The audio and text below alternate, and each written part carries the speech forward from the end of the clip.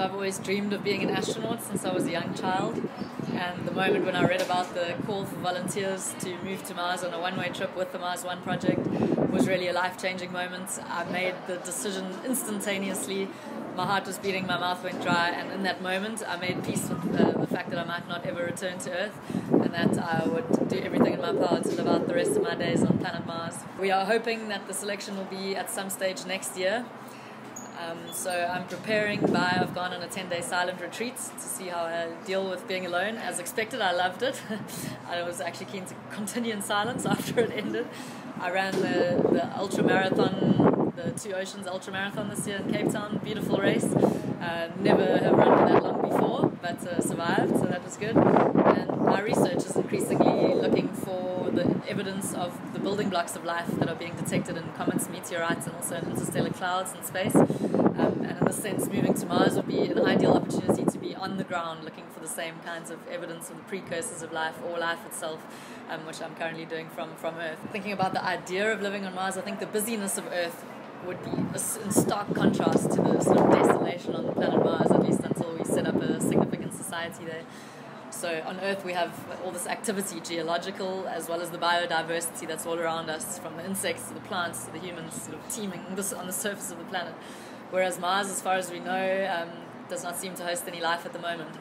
What else will be different is the gravitational field is 38% of the gravitational field on Earth. There's no global magnetic field on Mars, so we still need to research in more detail what effect that might have on plant growth or on human health. We'll be living inside, so I have lived in Singapore where there were days where my colleagues didn't go outside at all. I always made a point of going outside, but I think there are parts of Earth that have extreme conditions where people do spend a lot of time inside. So in that sense, it wouldn't be too different from these extreme parts of Earth where you need to suit up, places like Antarctica or Siberia or Dubai, where you have to think quite carefully before going outside for any extended period of time. There's a research team from Belgium at the moment called SEED, investigating what type of seeds for what type of crops we would bring along with us. Of course, we'd need good nutrition and sort of also maximum kilojoule output to sustain ourselves. We'd be vegan by the look of it, although insects or possibly fish in a permaculture type structure could also be options. So we look forward to updates from this research group and others around the world on exactly what type of crops we would grow. But we've already grown a list of things in the International Space Station, which is different to Mars in terms of having no gravity. We've succeeded in growing definitely rockets and tomatoes and cucumber and several other vegetables, which you can check out online. So there's no reason to believe that we wouldn't be able to also grow these crops under controlled conditions on Mars. When I say I hope to find evidence of extraterrestrial life on Mars, I really don't think it's going to be anything big, because we've been observing the surface of Mars for decades, since the 60s, and we've never seen any evidence of large organisms living on the surface there.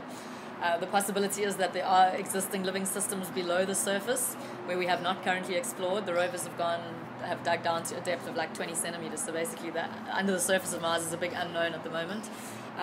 We're expecting, if we do find evidence of any life that was either living billions of years ago or possibly still living now, to be microbial in nature, i.e. on a micrometer scale, so small enough to have escaped our attention until now. There is methane gas fluctuations on the surface of Mars, and on Earth the outputting of methane is associated with life.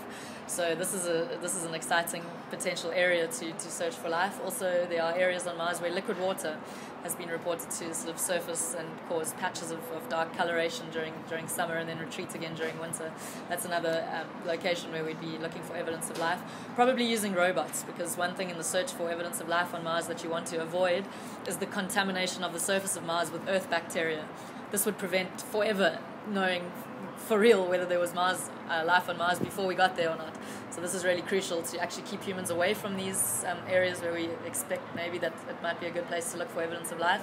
We'd send remotely controlled rovers to these areas to do those investigations.